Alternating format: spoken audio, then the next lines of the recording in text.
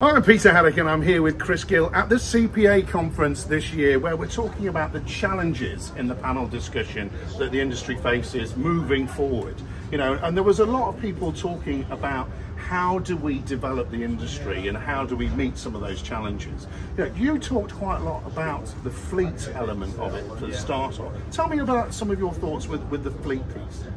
I think in a challenging time, it gives you time to reflect on the fleet, what you're running, what you'd like to be running, what you might have too many of, what you sometimes, even when in a busy time, you forget how many of a certain product you have. You kind of have some demand and you buy, and your fleet navigates in a direction that you might not be kind of not happy with, but maybe you kind of want to rein it back in a certain direction. So I think we're in a year where there's a little bit more time to reflect. We're probably as an industry not growing at the same rapid rate that we have done post-COVID.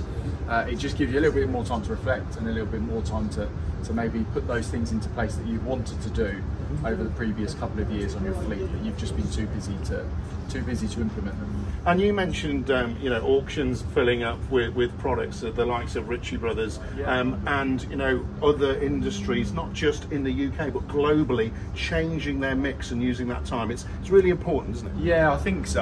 I think the kind of auctions being busy and the online advertisement being busy, like Mascus and stuff, I think it's a sign of the times. I think it's a sign that we're a little bit quieter.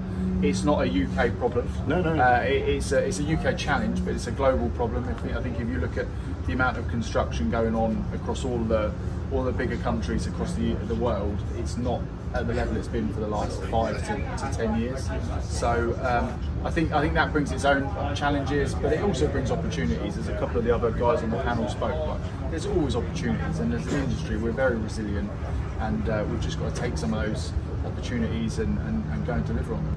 And then this is why we talked about a lot in the panel, for obvious reasons. We're talking to people, and now we're talking about people. And you know, knowing Lynch myself, there's been a huge investment in training and development at every level, not just bringing someone in to be an operator, but upskilling for that sort of technology future, where actually one of the panelists did say, you know, we're behind the curve on adoption of technology. You know, so what are your thoughts on that? I think as an industry, we probably are, as the construction industry, we probably are behind the technological curve, should we say. As a business, I can only say that we've absolutely embraced it in the last 5 years, probably, and maybe longer than that. That we've got to give our people the best options and the best ways of delivering success internally and for themselves. So whether it's adoption of new technology, machine control, or auto idling, or all the different types of stuff that our operators need, along with, we're one of the first companies to bring out PDA systems for our lorry drivers, both on our haulage side and our transport side. So you've got to have your own principles that you believe in. We definitely believe in people first. We know if our people can be the best at what they do, they will help us as a business along our journey.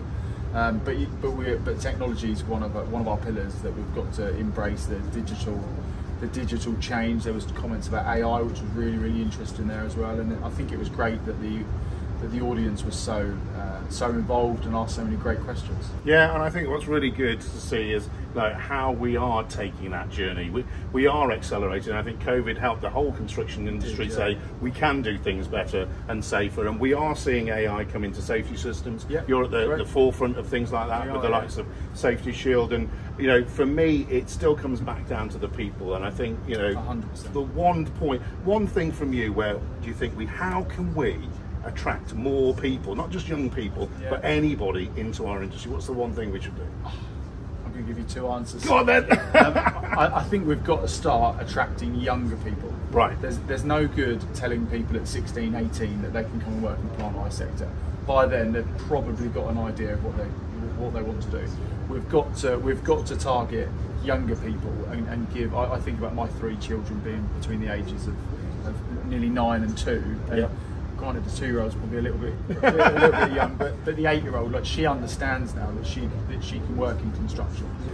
Versus my two older sisters, when I was a child, like they probably didn't really think it was an option. So we've got to target the primary school kids, the middle school kids, the junior school children. We've got to go after them guys and make construction fun and interesting, because it is a great industry to work in.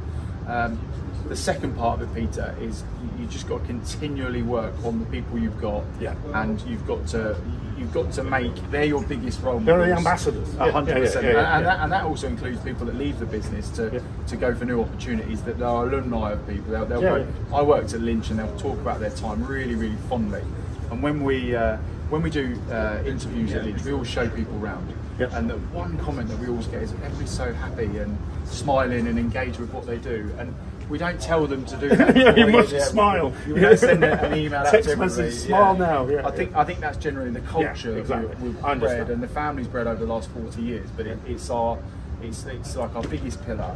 If we can really nail the people's enjoyment of what they do and give them the technology to adopt early, because also a lot of our guys, whether they're operators on the ground or it's our office teams, they're interested in how they become better. They're interested in, there's a new technology, can I be the one that trials that? They stick their hands up. We have operators sending us stuff in that they've seen online, our staff have seen online. We want to be a sharing business, so the more you can focus on all of those elements, you just make marginal gains. But we've got to make the industry more attractive. We've got to talk about the positives of it. We've got to make